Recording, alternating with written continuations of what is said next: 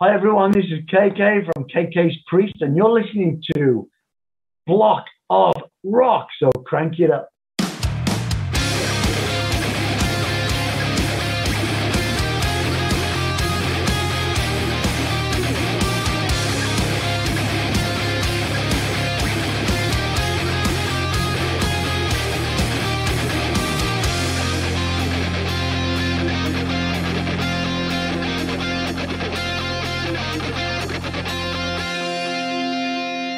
Hallo, willkommen bei The Block of Rock, deinem Hardrock- und Heavy Metal Podcast Musikmagazin. Ich bin Uwe Lerch und ich nehme dich backstage mit zu den Rockstars. Natürlich quatschen wir über die Musik, die uns alle verbindet, über neue Platten, über Livepläne und was früher so war. Aber wir sprechen auch über die Menschen dahinter. Was hat sie inspiriert und motiviert und welche Rockstar-Tipps haben sie für dich da draußen? In den Shownotes, das ist die Beschreibung zu dieser Episode, über die du das hier gerade hörst, findest du einen zentralen Link für alle weiteren Informationen, der dich aber auch in meine offizielle Facebook-Gruppe führt. Ich würde mich freuen, wenn wir uns hier kennenlernen. Bist du nun am Start? Na dann komm doch mit!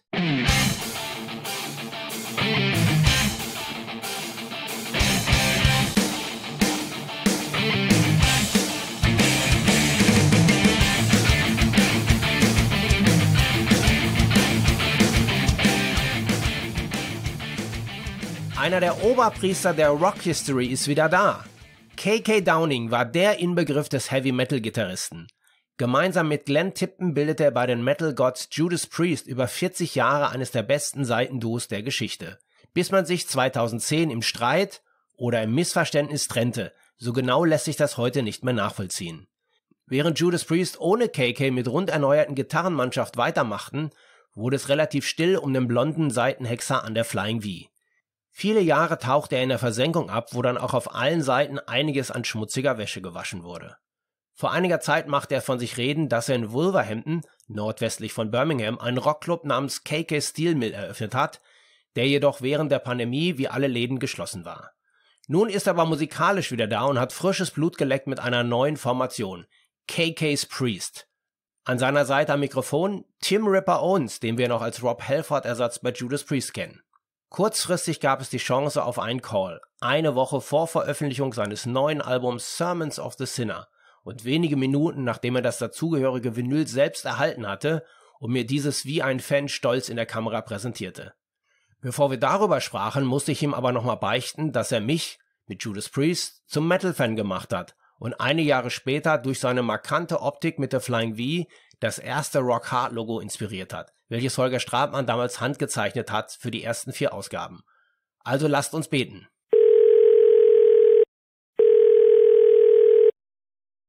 Uwe, how you doing? How you doing, KK? Nice to see you.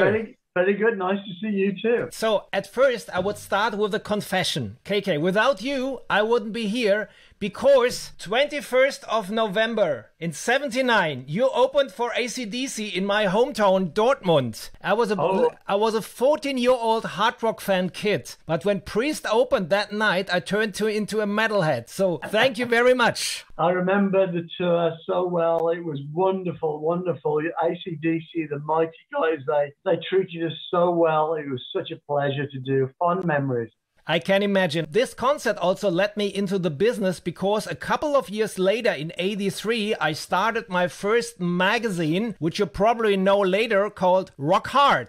Yes, of course. And I'm the co-founder of Rock Hard, and it was you as a silhouette on the front. Oh, yeah, nice. Thank you very much. And at that time, you also inspired a lot of German musicians because lots of German artists like Wolf Hoffmann and Doro, by the way, they supported you also on the initial German tours. They told me that you, especially you and the guitarist, really inspired the German metal scene. Were you aware of this? I wasn't, but I became aware of obviously I was a big Scorpions fan, you know, from day one. And yeah, and it's been great really, because as you say, you know, Accept, and they supported us also in the UK. We had great tour with Warlock, that was fantastic, you know, so and yeah, and of course Germany's a massive stronghold in the world, you know, for heavy rock and metal, you know, over the decade. It's always a pleasure to come and play for you guys, you know. and hopefully we can get back to Dortmund once again as soon as we possibly can. That's what we hope. I also attended the Rock Pop TV show in '83, where you played with Ozzy and the Scorpions and Maiden, the big TV Rock Pop festival in '83, where you came with the Defenders tour. Yeah, that was a wonderful gig, a wonderful show. Yeah. Wonderful to be there. There was everybody there.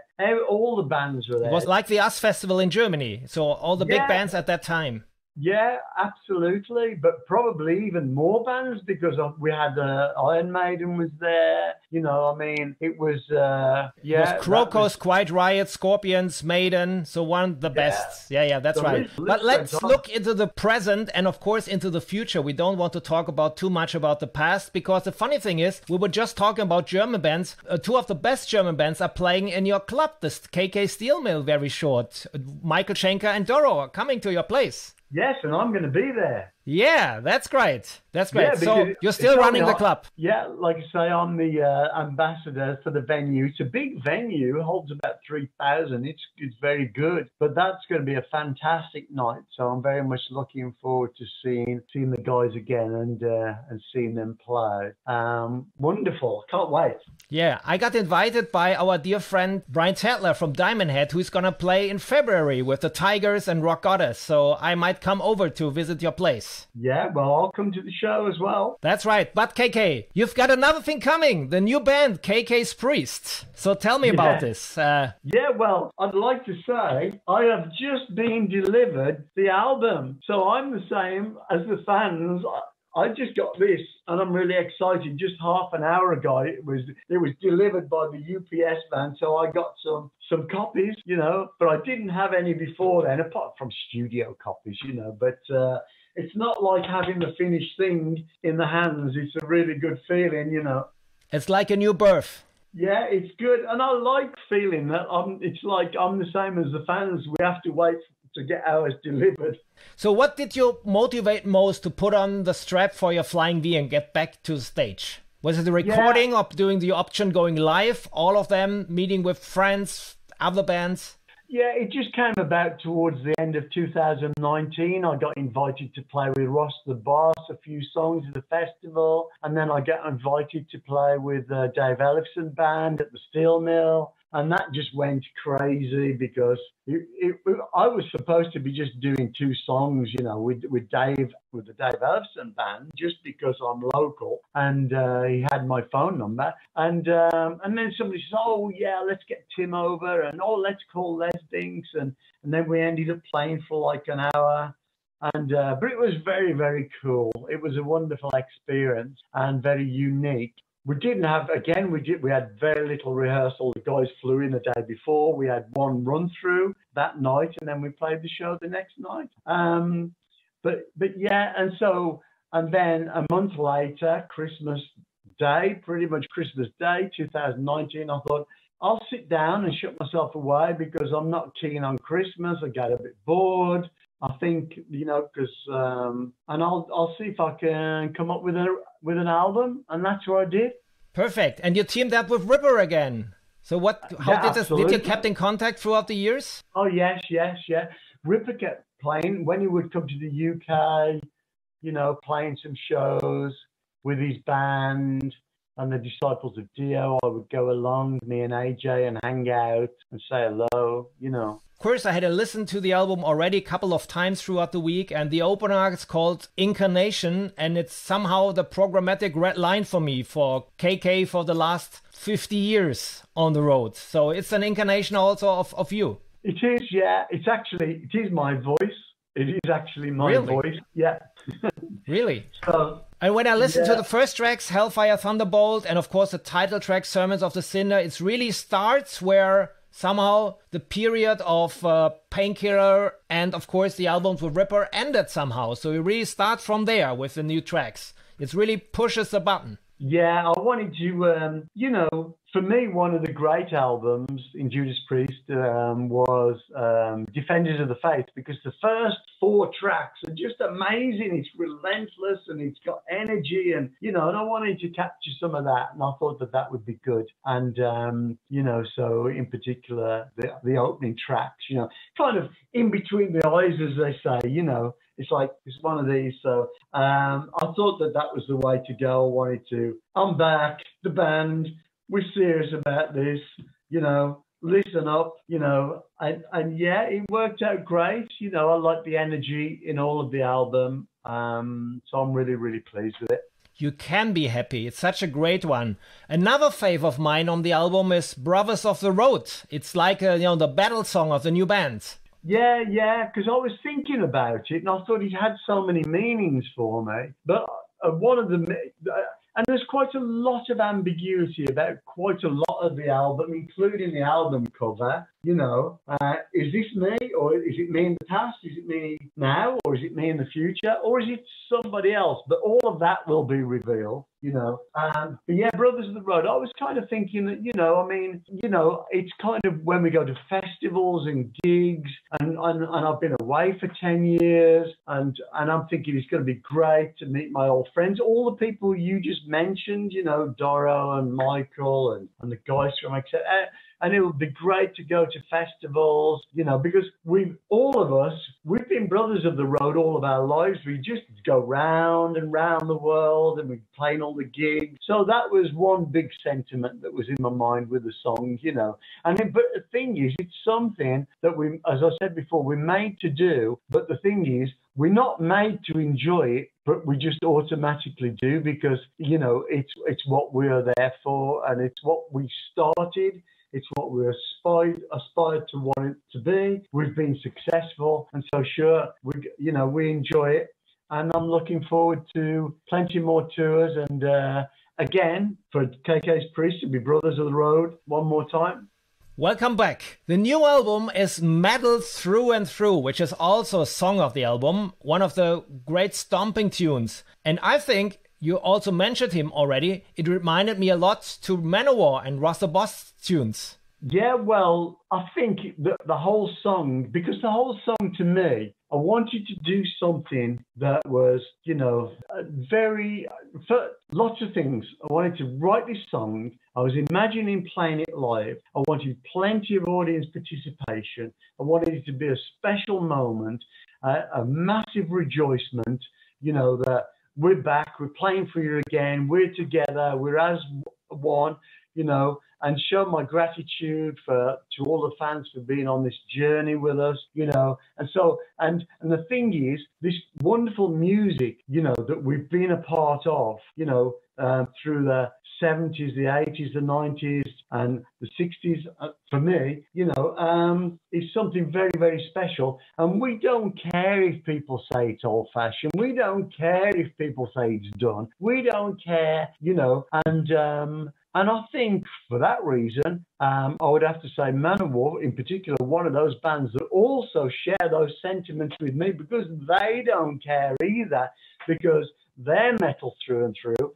And like the audience, everybody I'm speaking to, we started this together. We've been a part of it together. We've got a special relationship together. And we don't care what people say about our music. It's what we know and it's what we love. It's what we're a part of, and it's a part of us. And that was what the epic really, it didn't start off to be that long, but it just grew and grew. And so the emotions and the sentiments, and I want to play it live for everybody, and I want everybody to sing We're Metal Through and Through, and it's going to be a great moment. I'm looking forward to hear this. What is the story behind Return of the Sentinel? Of course, got a lot of quotes inside the song referring also to the Sentinel song.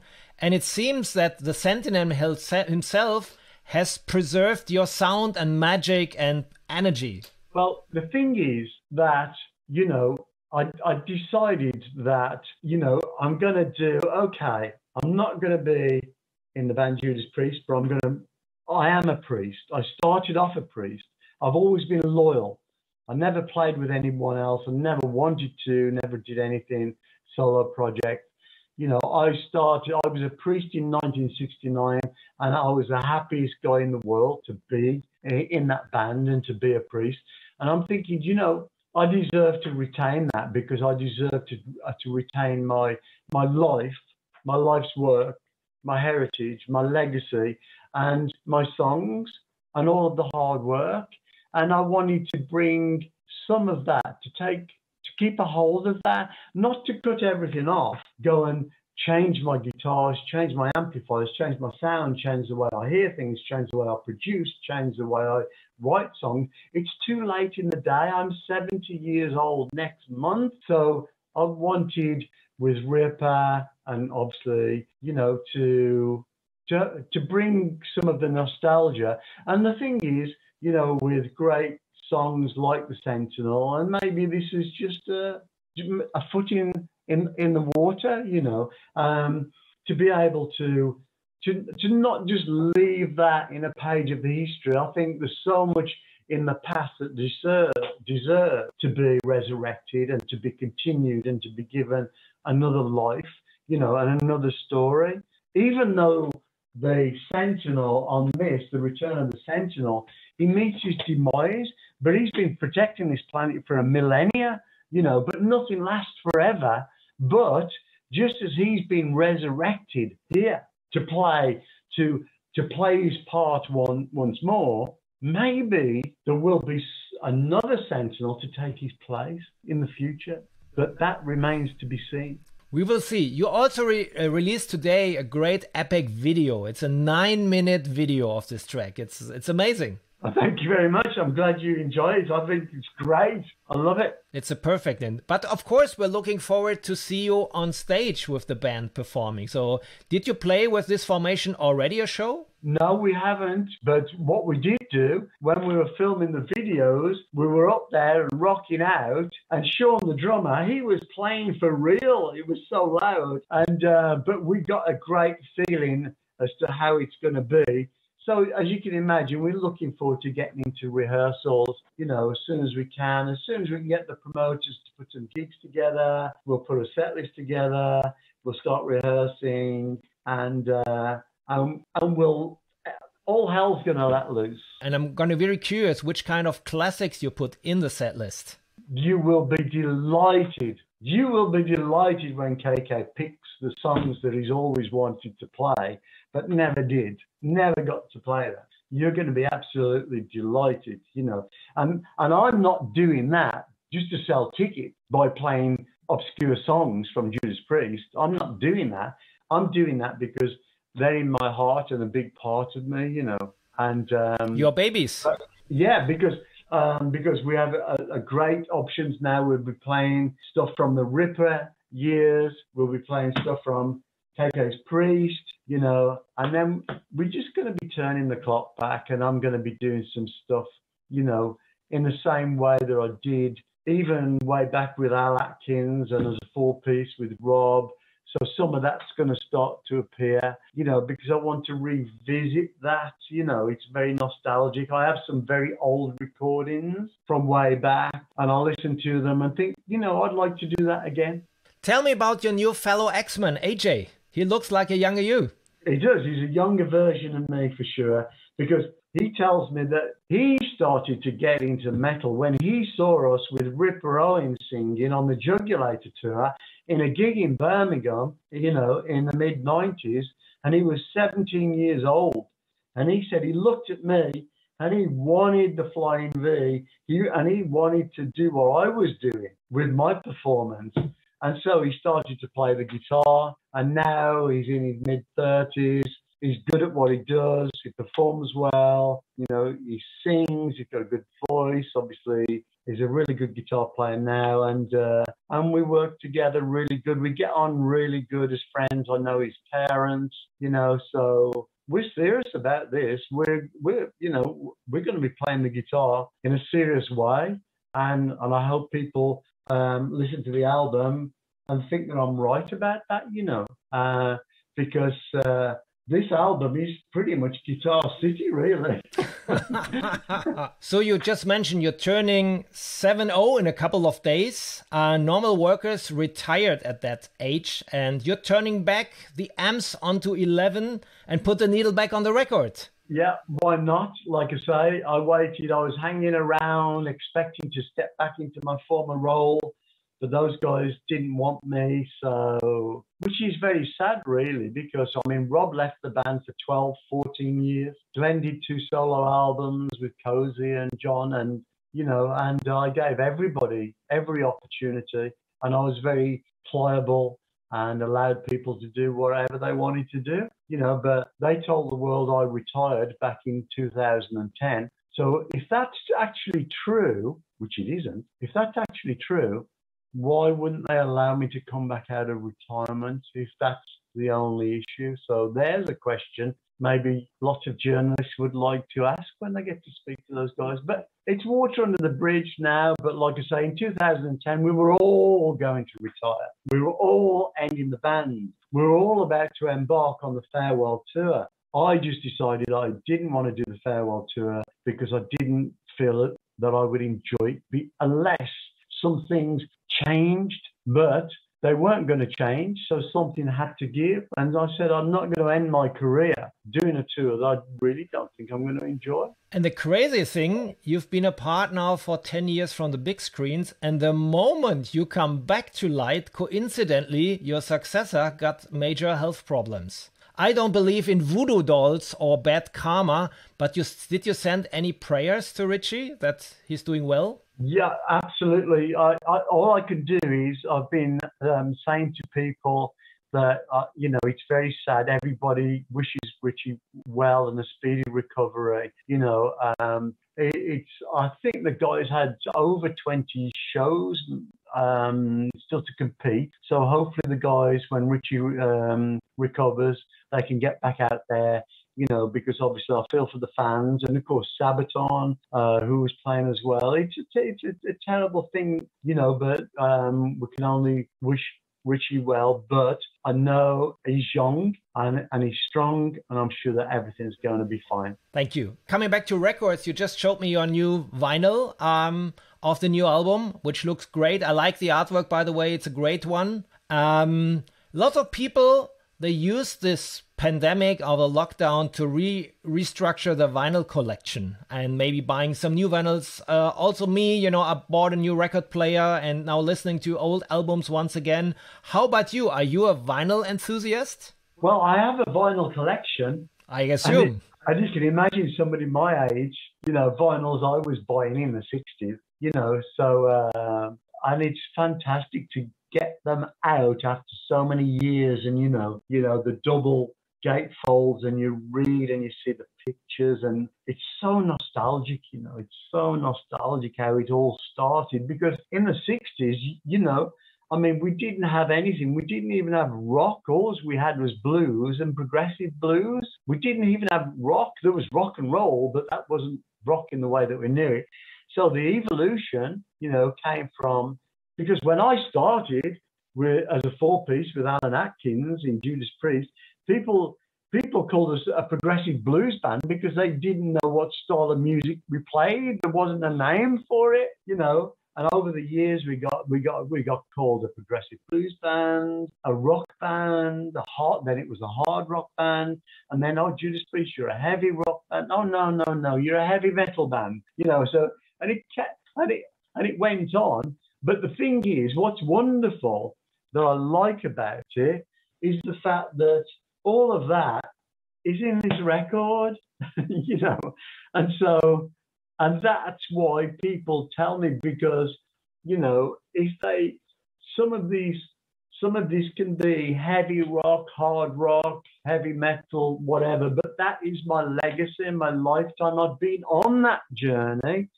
So there's going to be those ingredients just as they were in Judas Priest songs. Let's pray you're coming back to the road, coming back to Germany as well. I'm looking forward meeting you, my friends, and I wish you all the best with the new album. Thank you very much for taking the time. We're going to see you at the Steel Mill, make the journey, and we've got KKs Ale. You know, I'm not going to compare it with German beer, which is unbelievable. That's one reason I'm very much looking forward to coming back to Germany, that's for sure, to taste some fantastic beer. But we've got KK's Ale on tap, and it is good. So try and make the journey. But if not, we'll definitely see you, not just in Dortmund, but all of the other wonderful cities that I would love to come back to and play some shows for you guys. Thank you. All the best to you. Bye-bye. Goodbye, my friend. Thank all you the very best. much. Stay healthy. Bye. See you soon. Bye-bye. Bye.